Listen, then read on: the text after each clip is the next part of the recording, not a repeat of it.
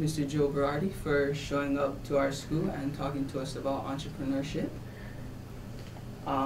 Being part of the Alulike program and working at Kahuku.org store has got me thinking I could try myself. I have some ideas for products that I would like to sell at Kahuku.org. We've been building growing systems such as square foot gardens, worm farms, and aquaponics. I would like to try sell wheatgrass growing kits, and it would be cool to try and grow garden towers. The garden towers would be built in 55-gallon food barrels. So by taking something thought of trash, we could turn it around and use it into something useful. So by selling systems already put together, I would like to help others, my family and friends. On the benefit, it helps others grow their own food, not only helps to save money, but helps everyone become more healthy. It's my pleasure to come here to talk to you today. As an entrepreneur, it's something that I learned as a young boy, that I wanted to do something on my own. And I think what you explained to me there by being a member of the club and creating kind of like an aquaponics type of a venture or a business, you're kind of learning how to do something on your own that you could maybe sell or market to somebody else, right? Okay, that's a definition of an entrepreneur. An entrepreneur is someone who thinks outside the box. Someone who doesn't really want to work for somebody else, but actually wants to kind of like chart their own course in life. And it doesn't matter how old you are. You can be really, really super young, and that's kind of part of my story, and I'll go over that a little bit later with you. You can be middle-aged, you can be old. The cool part about being an entrepreneur is it knows no gender, it knows no age, and it knows no race. That is so cool. There is nothing really else in our society that has no barriers to entry than being an entrepreneur. And that's the kind of exciting thing about what entrepreneurism offers young people today. So, an entrepreneur. The definition of an entrepreneur is someone who really wants to do his own thing, okay? Doesn't have to be super smart, just has to have the desire to be successful. So when I was a little kid, I mean little, I was like 3, 4 years, I was about 4 years old, because I can remember distinctly. My mom and dad were what we call blue-collar workers, and a blue-collar worker, my dad was a butcher, a meat cutter, my mom sold Avon. There were 6 kids in our house, so we didn't have a lot of money. My dad put food on the table, but we didn't have the nice fun things that kids have, the newest, coolest thing out there. We usually got hand-me-downs and stuff, and that was okay because we didn't know any better. But what my dad and my mom taught me, which was more valuable than giving me money or fancy stuff, they taught me how to work hard. So, and they taught with love. And that's a big key. So when I was about 4 years old, I went with my mom, and one time my mom would go and iron clothes for people. She'd go to their house, she'd bring me along because I'm the little one who hadn't gotten into school yet, and she'd iron their clothes and she'd clean their house, and there was nothing for me to do because I wasn't much help, so I'd go out into the yard and look for stuff to do. And so one time, I remember I was at this home and I found these glass bottles in the backyard. And 4 years old, and being kind of kolohi, like, what did I do? I started breaking the bottles. What else does a kid do? I found rocks, I started breaking the bottles. And the gentleman, one of the gentlemen who was home at the time, and I was really fortunate he didn't give me a licking. He just went over, he said, "Hey, Mrs. Berardy, your son Joey, he's breaking these bottles. You should talk to him and tell him that that's not a good thing to do."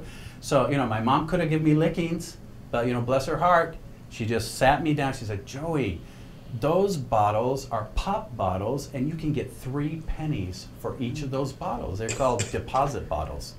You could get 3 pennies for those bottles. Don't break them. Let's take them to the store." And so they actually got a couple of them and took them to a store, and I saw them give my mom 3 pennies, okay?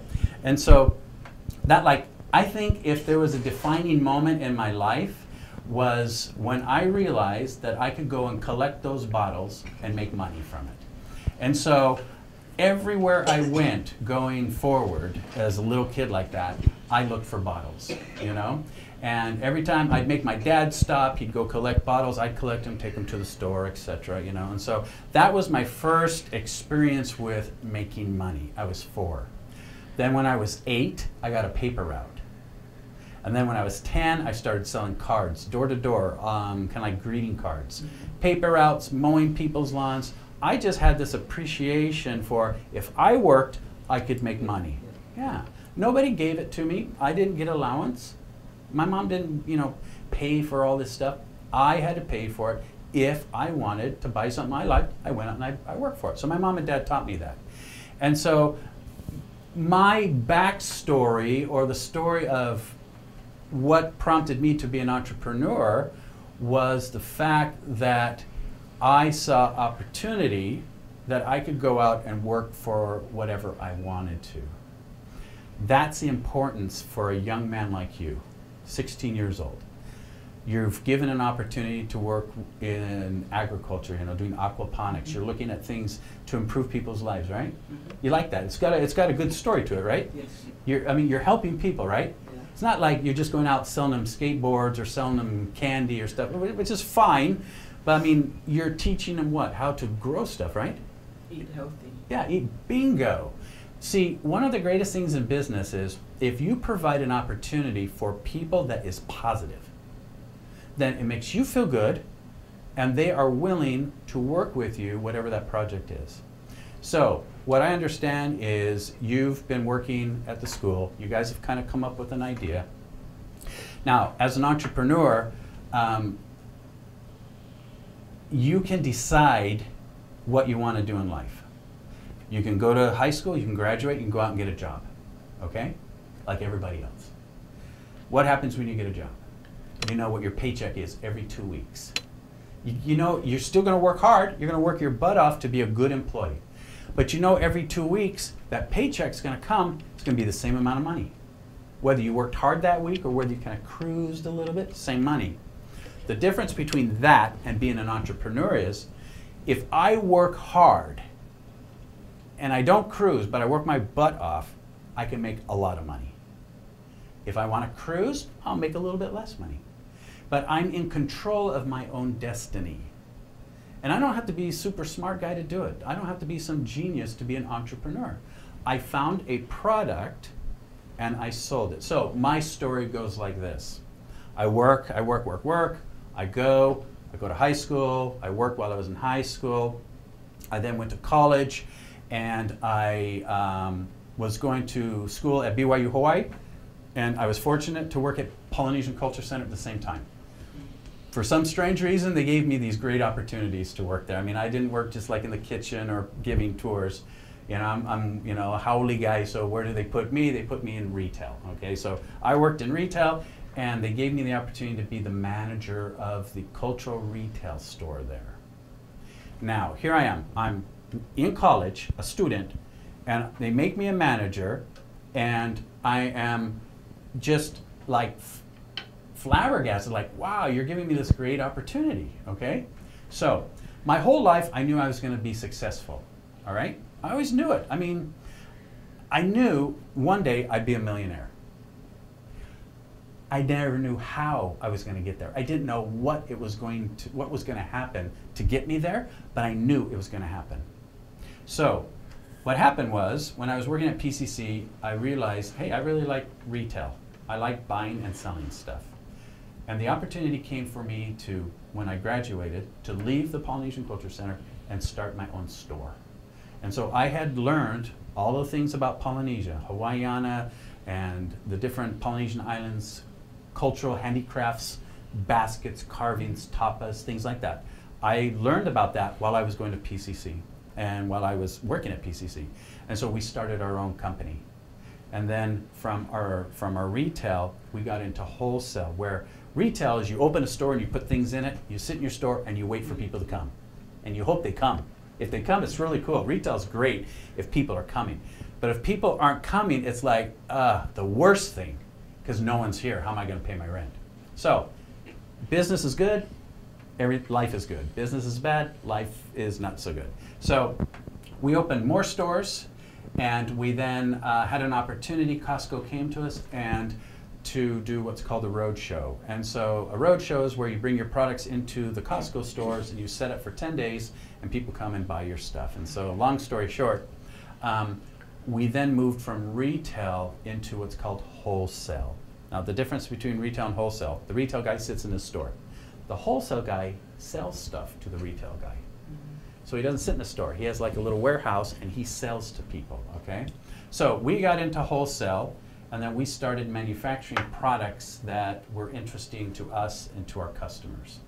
And then we diversified and we started doing a lot of different business things. And so all of a sudden our business started to really, really grow to the point that we had like over 20 employees locally. We had a big 16,000 square foot warehouse. We had employees in the Philippines, we have employees in China, making all of our merchandise and then sending it to Hawaii for us to sell to people, okay? So that's kind of been my road of leading me to where I am today. I've been in business for about 23 years. The last employer I had, the last guy I worked for was about 23 years ago, the Polynesian Culture Center.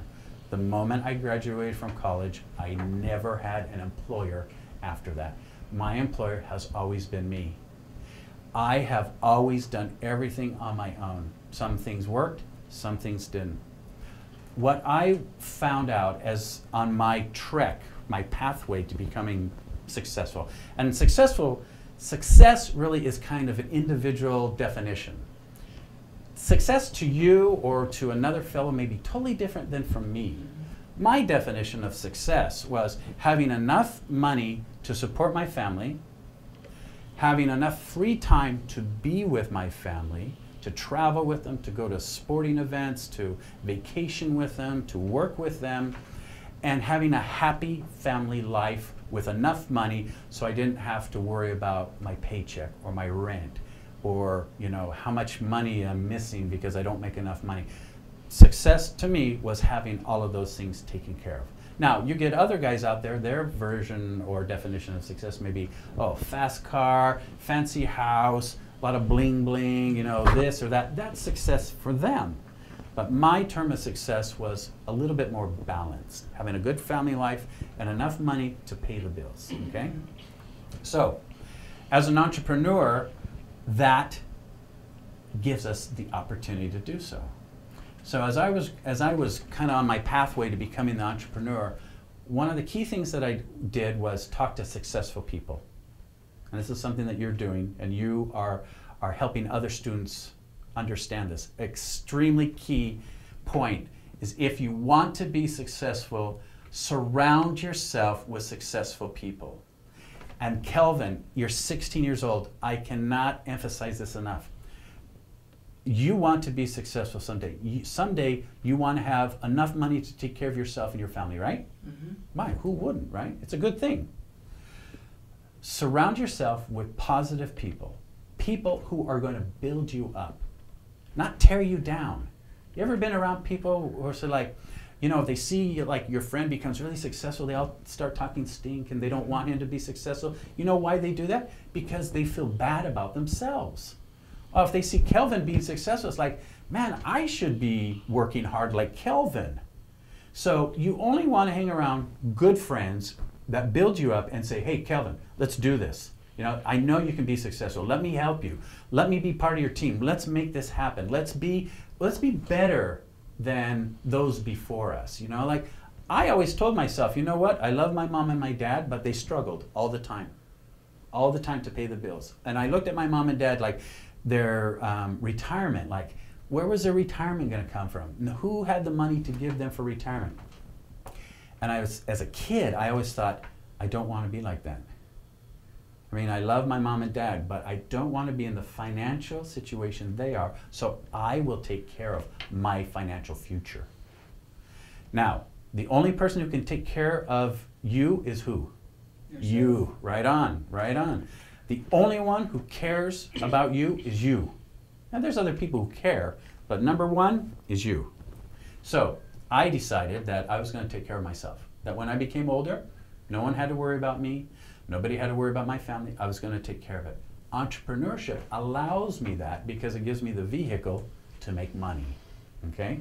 So what I would do is I would talk to successful people, and I was always looking for that secret formula, like what is it that made you successful that I could like bottle up and use for myself. You know, I open that bottle, pour it in, mix a little water, boom, there was success. I'm gonna have instant money. Man, that's what I thought is how it worked. And what I realized over time was success is a state of mind. It's a part of your character. It is not some secret formula to go out and make $1 million. The secret to successful people is their attitude about being positive, working hard, and never giving up. Mm-hmm. That's a successful person. You fall down, hey, get right back up. You know how many successful people, you look at the big, fancy gazillionaire guys out there, you know, they didn't like, oh, instantly became successful. They worked until they got it right. Mm-hmm. I mean, if you look at successful people, you will see that I bet a majority of them had as many failures as they had successes. The difference is, if you get knocked down, are you going to stay down? Or are you going to get back up? Bingo. Right on. So you're catching on to what is it going to take for Kelvin to be successful. So I learned from those guys that I would talk to, successful businessmen. And then I reached the point where I knew they weren't going to give me some secret to success, like exactly what product to go out and buy or sell or what service to do. I was learning from them, and I was picking little bits and pieces of knowledge from them. I was like a sponge. I'm absorbing it. Every chance I got, I'd go talk story with them. Hey, tell me, how did you do this? How did you become successful? I was learning from them, and they would tell me, and I would take a little bit of everything they told me and kind of put it together into what became me, what was inside of me that drove me to be successful. Because when you're in business for yourself, you take risks. It's not all easy, and sometimes it's scary because that risk usually involves time and money, okay? So, with that, I took a look at different opportunities. And so when we got into our business, we knew it was something that already worked because we saw it at the Polynesian Culture Center, and we knew that if we duplicated it down in Waikiki, that it would probably work there too. So we minimized our risk and we started our store, okay? And that led us into our other, ventures and product lines that we've done. I think what I've learned the most that has been enjoyable along the way of this 23 years of being in business is being able to give back. I think if you look at really successful people, you see that it's not so much as just work, but giving time and resources back to family and friends. Like, for example, we've been able to give jobs to my wife's family. My wife is originally from the Philippines. I met her at school here, and so she has family in the mainland. She has family in the Philippines. So they work with us in the Philippines. I have a sister-in-law. She's from China. We work with her family in Shanghai. My children here, I teach them. My daughter is now becoming a sales rep. My sons have always been involved in our business. Being in a family business allows you to benefit your family and to give to others, to give to those causes that you like. And most importantly, because everybody who's got money out there, whatever, can write a check. Super easy. I mean, if you got money, writing a check is nothing. The most important thing I think about being an entrepreneur and being successful is giving what's the most valuable thing anybody has. What is the most valuable thing anyone has is time. Doesn't matter how rich you are or how poor you are. Y'all got the same 24 hours a day. Whether you've got no money in your pocket and he's got tons of dough, you are equal when it comes to time. You both have the same amount of time. Successful people that really kind of get it and understand what life is all about, give their time. So what I like to do is I like to give my time. I like to give back to the community, and I like to talk to students. I like to talk to people who've always wanted to be in business. I love the opportunity to help someone get out of poverty or get out of this vicious cycle. There is a cycle that people get into. My mom and dad worked in the company store. I'm going to work there. My kids are going to work there. There's this cycle of I'm never going to make enough money to really break out and do anything with my life. Being in business for yourself allows you to get out of that. It's wonderful. It doesn't matter who you are. It doesn't matter what you look like. It doesn't matter where you come from. Being successful in business is available for everybody. Now, what are some of the life skills and business skills that students can learn? It says to be more successful in business and life. Okay, so this is what, when I give a speech on business entrepreneurship, like at colleges and stuff, this is what I tell guys in college. Whatever position you have, wherever you're working, some of these guys are like janitors or working in the cafeteria, or maybe you're just working in maybe Kahuku.org or some little thing like that. I tell them, right now, that's your job. You should be the best employee you could possibly be. You should be 110%, because that builds your character. That is who you become. Now you can cruise, you can slack off, and you can be a bad employee, you know, just because, like, man, why would I want to be a janitor? That's a junk employee. I don't want to be a janitor, or I don't want to be a guy in the cafeteria, or I don't want to be a guy out mowing the lawn. That's no fun, so I'm just going to cruise. I guarantee you that type of character trait will follow over into your own business, and that won't be positive. So if today, this moment in time, you are a janitor or a yard guy or a cook or a whatever that job may be, working at a convenience store, you be the best you can be. If you develop those character traits to be the most awesome employee that you can be, I guarantee you that will follow over into your professional life. It's not like all of a sudden the light goes on and I'm going to be a great entrepreneur because I love this, whereas when I was a janitor at school, man, I hated that, so I was terrible. No, you become the person you are because of how you develop along the way. And so when I tell young men and women about business and being successful in businesses, it doesn't happen automatically. It is a progression of you developing into the person that you want to be. And I guarantee you, you look at successful people, they all have those common traits about them. They're honest, hardworking, positive people who build others up and don't tear them down. And they usually have pretty good family lives. They usually have a pretty good direction with community service. They give back. They don't keep all their money in their own pocket. They give that money out. You know, you give something out, it comes back to you. I really believe that. My wife is a great proponent of that as well. It's one thing we've learned. You do not just keep all your success to yourself. You share it with others. Now, I have lived without money and I've lived with money. And, you know, I'll tell you this, living with money is a lot better than living without money. And it gives you great opportunities to help others around you, especially yourself and your family. Now, that being said, your business idea. My garden towers. Exactly, your garden towers. Okay, so tell me a little bit about your garden towers. Why, just in your own words, tell me, how is that going to benefit someone?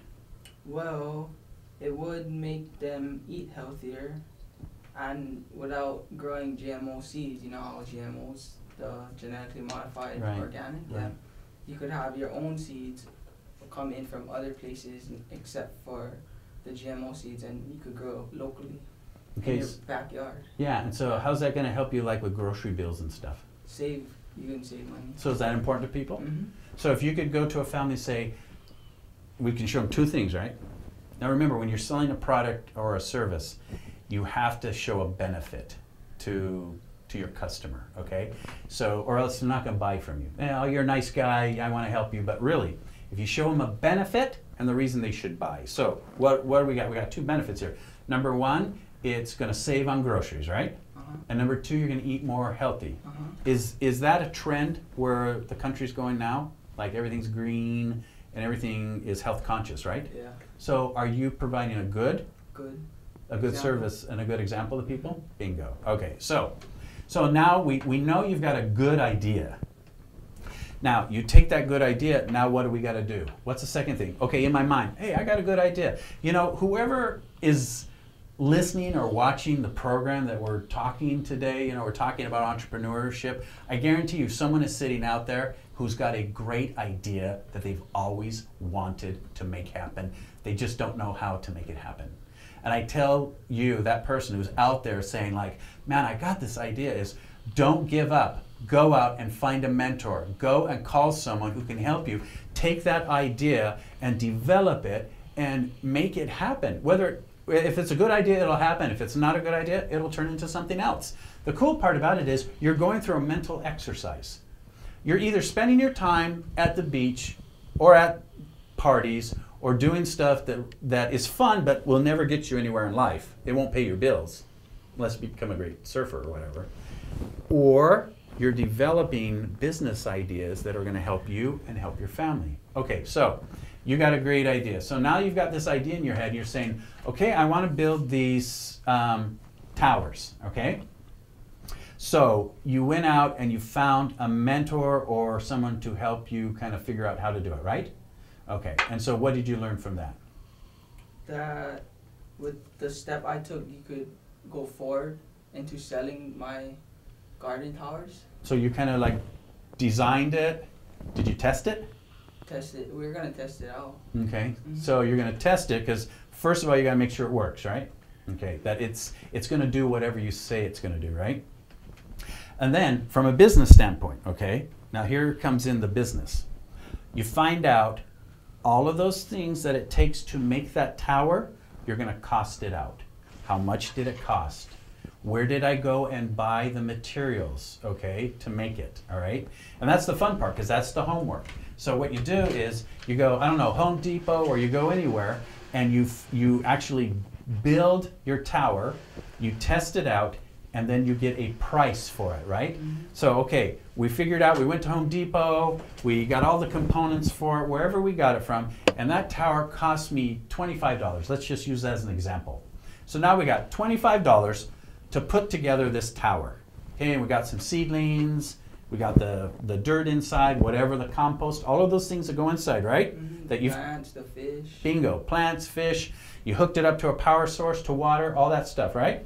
Now, you say, all of that's done, cost me $30, just an example, all right? Now, if it costs you $30, all right, and you want to sell it to your family and friends or people down the street, you go out and say, is there anything similar like this in my neighborhood? Can they go to the store and buy it already? If they can't, then you've got a good idea because you're going to offer something they can't go and just buy somewhere else. So if it costs you $30 and you can go buy all these components, then let's just say you sell it for $60. I'm just saying that. Now, you could sell it for more, sell it for less, it's up to you. But let's say now you could create this and now you could go out and you can walk down the street or you can advertise it or tell your auntie and all your friends. And now all of a sudden you start showing them the benefit of creating their own produce, the health benefits of growing your own things so it's not any type of modified seeds or any bad stuff, right? Show them how easy it is, how good it is for the environment, how they can save on grocery bills, health, saving money, all those positive things, and how you could set it up in their yard for $60, let's say. Then the guy says, yeah, I like that. It's positive, positive, positive. These are all positive things. It doesn't take a lot of space, and I'm actually helping the environment, and I'm going to be healthier. So let's say you start selling those for $60, and people start hearing about you. Maybe you make a website. Maybe you go out to farm fairs or craft fairs and start showing people. Now all of a sudden, you start getting orders and orders and orders, and you start putting all these stuff together. Can you see how now all of a sudden people may start growing? Yeah, and then all of a sudden it's like, whoa, I mean, every time you sell one, maybe you sell it for $100. Maybe you get $70 back for every 30 you put in. See, that's the excitement when I was in business. Extra money coming in. Yeah, all of a sudden I'm selling this thing, whatever it was, and I bought it for $5 and I just sold it for 10. It's like, I couldn't believe it. It's like, wow, they actually wanted something that I got, you know? And that's the cool part about business. Is all of a sudden, man, and I took that money and I grew my business. And then you and I were talking beforehand, you know, we were talking about getting money and then spending all your money, or spending just a little bit of the money that comes into your pocket. And what did we say about? Save the rest. Save a little bit. Save a little bit for yourself. And then the leftover, where did it go? Back to materials. Bingo, see? That's when the light comes on. So the majority of that money went back into making more product, right? Because what happens? We make more, then what? We sell more. Exactly, we make more, we sell more, we put a little bit more into our pocket because you gotta live, gotta pay your rent, gotta pay your car bill, gotta pay the utilities and the food and stuff.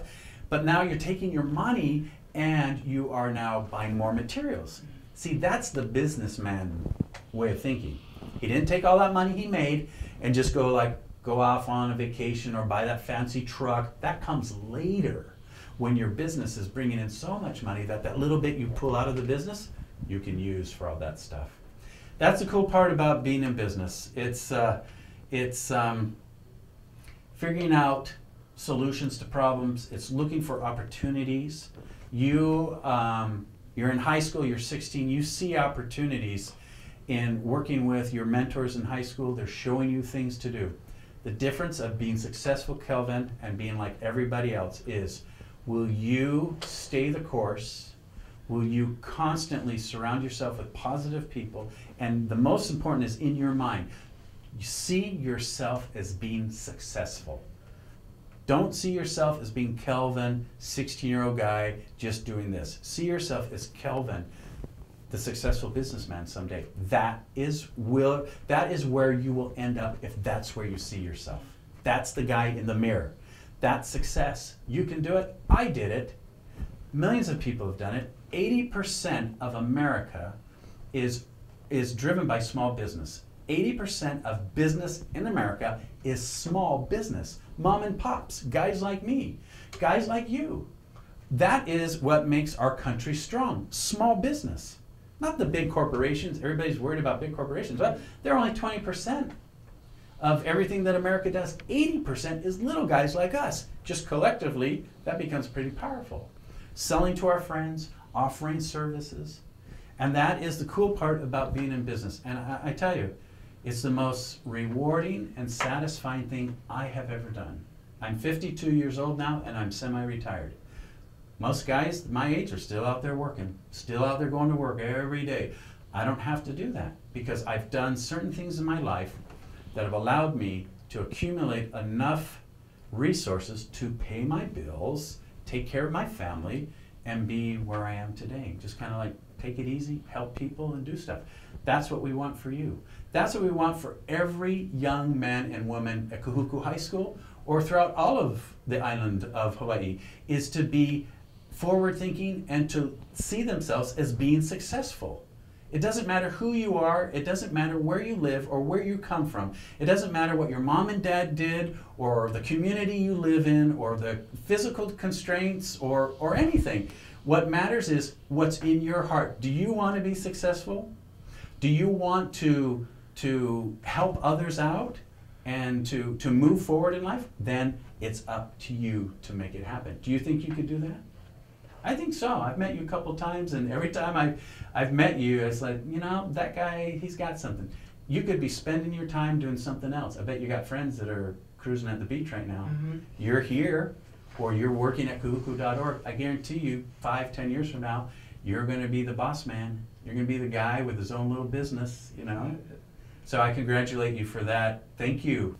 So my favorite part was when you started to become a businessman at about 4 years old. And I liked how you told us about how you started at PCC working out and stretched from PCC and you grew into your own. So I'd like to thank Joe Berardy for coming out here today. And I'm Kelvin Steimer. Aloha.